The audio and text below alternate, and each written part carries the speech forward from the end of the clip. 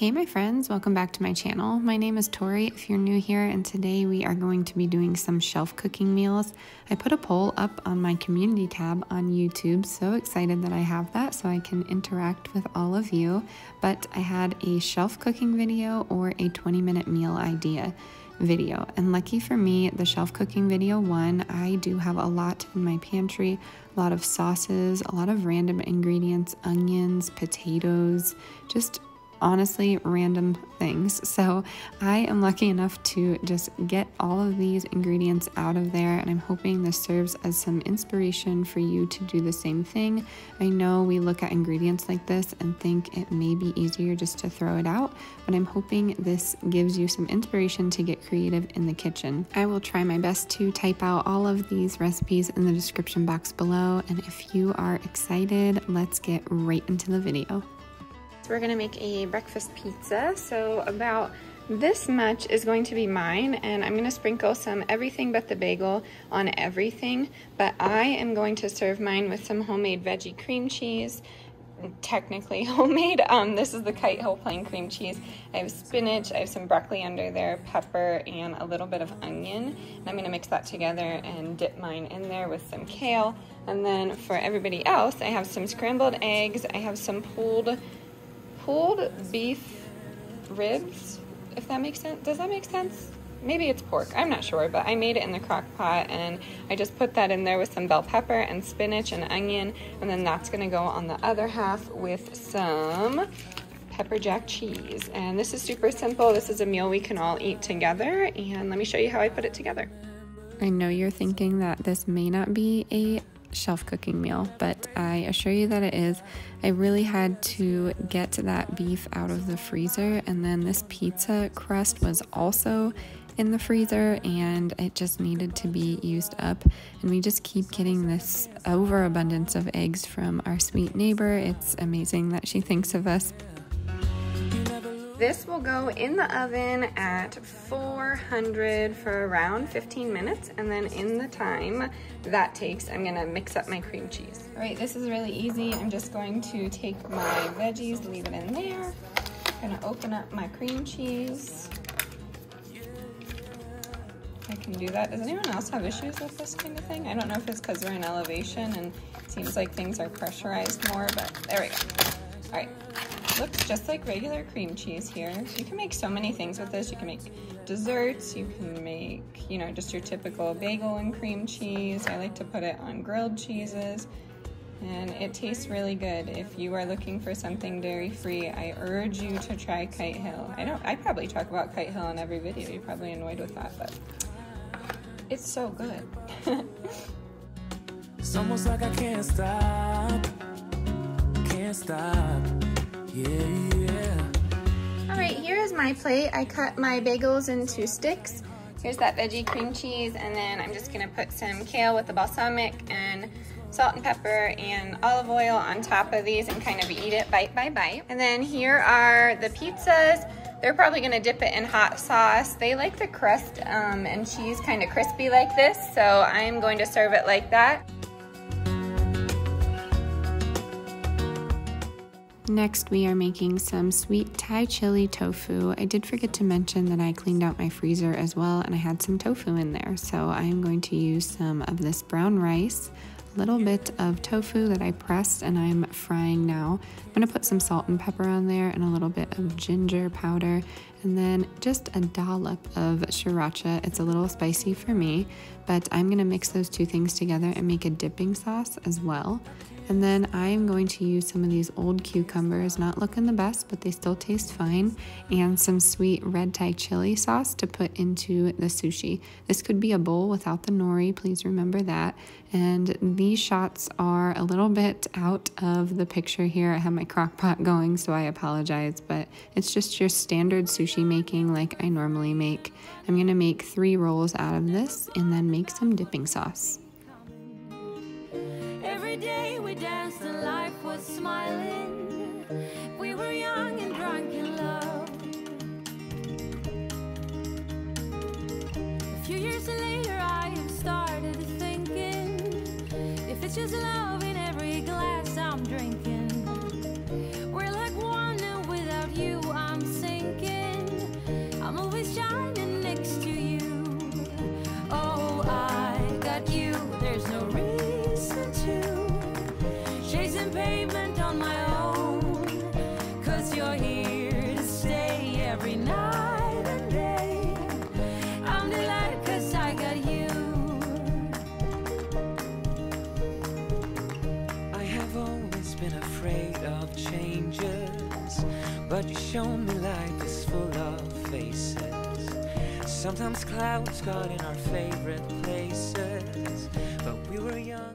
I love sushi because I can eat so much of it and not feel too guilty, and it is so easy and low budget. I encourage you to try this recipe. Next up is going to be these black bean tacos, and it is based on the amount of black beans I have in my pantry. It's honestly embarrassing, y'all. I'm gonna put some Rotel in there and some Kite Hill cream cheese. I'm gonna mix this all together with some onion powder, a little bit of black pepper. I'm gonna put some chili powder in there and cumin and call it good. That is my DIY taco seasoning when I don't have any. And this is going to be like my taco meat, if that makes sense.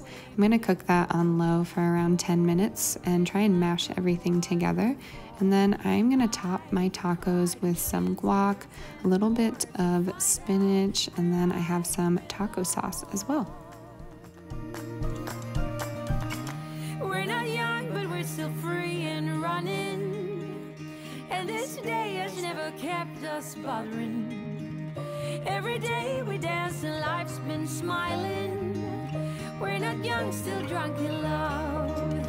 Oh, I got you, there's no reason to chasing pavement on my own, 'cause you're here to stay. I forgot to mention the amount of corn I have in my freezer, so that is on this taco, and this made so much. I just used it the next day for a dip with some chips. My son is all about dipping, which I love because I love dipping too. And this was super filling, and I love that it made some leftovers for everyone. All right, next up is going to be these roasted red potatoes. I showed you in the last video that I roasted them alongside of my spaghetti squash, and I am making these little baked potato bites. This was my alternative for deviled eggs, believe it or not, when I went vegan, just because I didn't eat eggs and I found that a lot of picnics had deviled eggs. So what I did was bake these little tiny red potatoes, and I scooped out the insides. We're gonna use that potato as a base for the filling of these. I'm gonna throw in some red onions as well as some Dijon mustard. I'd say about a half of a teaspoon there. I'm gonna do some just mayo, about a tablespoon or a tablespoon and a half. And then I'm gonna season with some salt, pepper, and garlic salt. And then I fill these in and top it with some dill as well as some Cajun seasoning. I know that sounds odd, but that was a spice in my spice drawer that was just gonna go to waste, and I didn't want to waste it. So I'm gonna sprinkle it on top, and from here on out, I'm gonna put Cajun seasoning on these. They are delicious, and this is a great one to take to a picnic, not necessarily a meal, but a nice little side and change up for the video.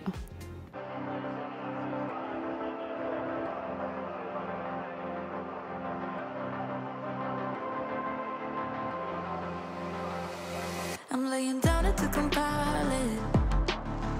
Oh no, I see you only. All right, so you're gonna have about a cup of quinoa. You are gonna have about 2 tablespoons of oil. 1 baby scream.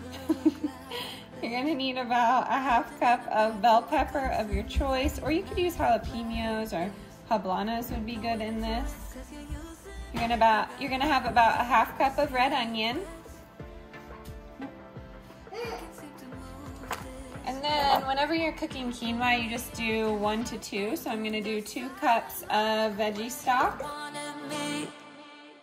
I'm by the byway, waiting for your lead. Cook this at probably a medium heat for around 25 minutes.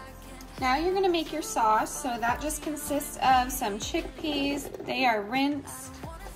I'm gonna put mine in my little food processor here, but you could put it in a high-speed blender and you might get a better texture. Then I am putting some buffalo sauce in here. I'd say about a half of a cup.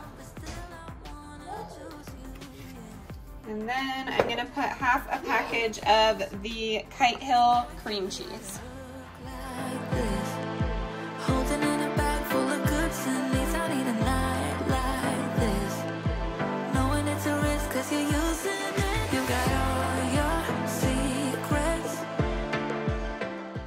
So now that everything is good to go, I started watching this guy on Instagram. I don't remember his full handle, but his name is Pierce, and he makes these incredible dips like this, and he puts the sauce on the bottom. So I'm putting my sauce on the bottom with some green onions, topping it with that warm quinoa, and then I have some fresh oregano that I'm going to top it with. I served mine with some sourdough bread and kind of made a dip out of it.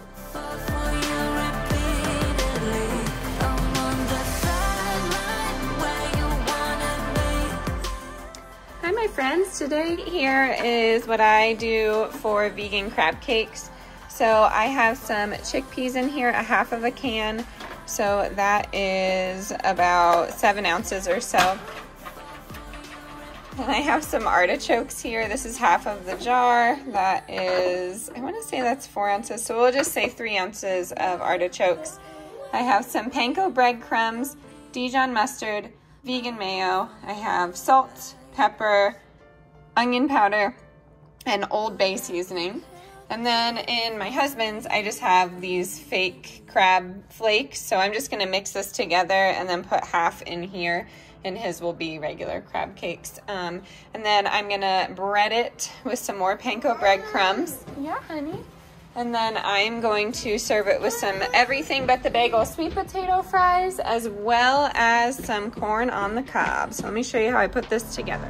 Oh no, I don't even care to die. I'll see you in a while, 'cause this time I will choose you, yeah. I'll choose. You know exactly how they look like this. Holding in a bag full of goods and needs. I need a night like this. Knowing it's a risk, 'cause you're using it. You've got all your secrets. I can seem to move this thing. You're pulling me out and I'm right back on the sideline where you wanted me. I'm by the byway, waiting for your lead. I don't wanna fall in love like this, but I can't help to fall for you repeatedly. I don't wanna seem to shaky. Oh no, like I'm sudden but I'm steady. Oh no, and they tell me to move on, 'cause I deserve more, but still I wanna choose. Well, here is my fail for the video. I'm gonna try them. They got super crispy. I had a fussy baby and walked away, so I will try them, but we're just gonna eat our crab cakes and extra corn tonight. All right, and this is how everything came out. This is my husband's plate, and he has the crab cake, spinach, some corn, and some cocktail sauce. So there's horseradish and ketchup in there, and some lemon juice, black pepper. And then for me, I have the same except for no crab. I have corn on the cob, and then I have homemade tartar. So there is some pickles in there, mayo, lemon juice, green onions, black pepper, and a little bit of salt. My son has nothing on his plate. He's doing this new thing where he won't eat only from our plate. So I'm gonna bring his plate over and just like slowly put things on there. I'm sure if you have a toddler, you know what I'm doing here.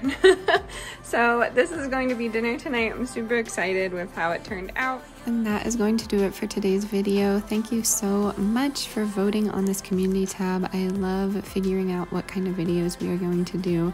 These shelf cooking meals were probably my favorite video to make, so if you enjoy these, drop it down in the comments below. If you have any questions or any ingredients that you may be stumped on in your pantry, drop that down as well, and I will come up with a creative meal idea for you.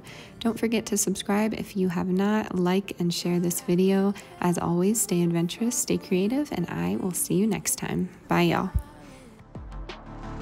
Oh no,